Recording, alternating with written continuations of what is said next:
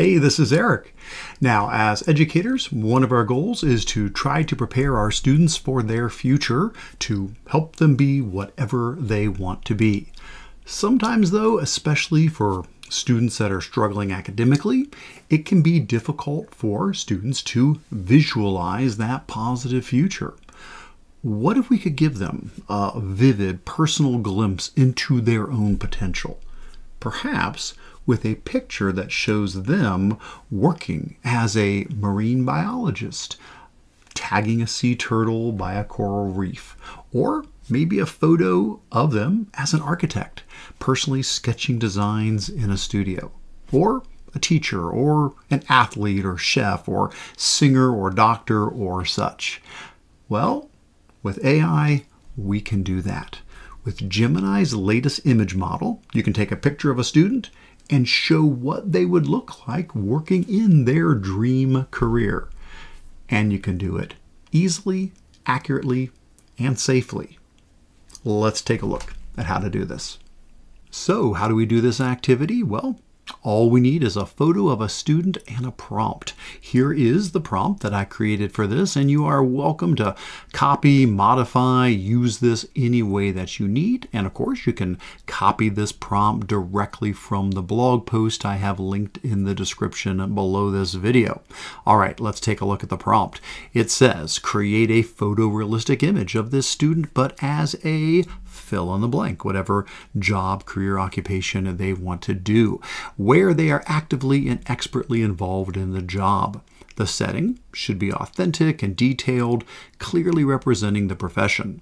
As needed, show them using the tools or equipment associated with the job and wearing the clothing, outfit, or gear appropriate for the occupation. Now, at this point, you can add in some more details. We may see some examples of that. Feel free to flesh this out with specifics about the setting or what they're doing or things like that. And then it concludes with the image should be positive, inspiring, and high quality. The student should be the same age as they currently are in the reference photo so that they look the same age in the generated photo. Ensure that the student's face is clearly visible. All right, let's try it out. First, we're going to head over to the Gemini website at gemini.google.com, or you can do this in the Gemini mobile app as well. Now, we are going to use Gemini for this project for several good reasons. First, Gemini has a new image model, codenamed Nano-Banana, that is exceptionally good at modifying existing images. We can upload a photo, so here I'll drag and drop a picture of myself into here, and then we can ask Gemini to change that photo, change the environment or the outfit or the viewing angle. In this case, let's do this. Let's say, show this man as a giant attacking a city like in the old Godzilla movies. Have the view be from down on the street level, looking up at the giant man as he's stomping between the city skyscrapers with his arms raised in the air and shouting. And we can choose from our tools the new Nano-Banana image generation feature. And that's it. Go ahead and submit that. And there we go, and we've got the picture. So Gemini is very good at being able to change the image while maintaining consistency with the original person from the reference photo. This is something that AI models were not very good at until just recently. And for a second reason, when you use Gemini with a school account, Gemini protects the data privacy of the student's photo. Now, I recently did a blog post and a video on this, and I'll drop the link into the description below this video. But in short, Google has an agreement with schools that anything you enter, including student photos, will stay within your school's domain. Nothing that you enter into Gemini is viewed by humans or used for advertising or used to train future models or shared with anyone outside of your school. Now, make sure to explain this data privacy agreement with parents before doing this project. And finally, it's free. Yes, you can use Gemini to modify existing images at no cost. So, let's try it out.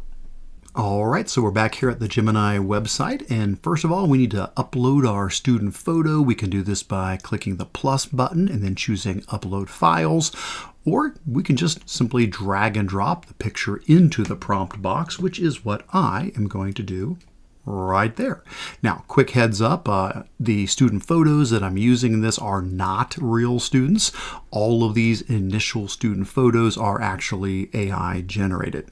All right, next up we need to paste in the prompt that we were using earlier. So let's drop that in there. And now we need to modify that as need be. So in this case, let's say for our occupation, we're going to say the student wants to be a marine biologist.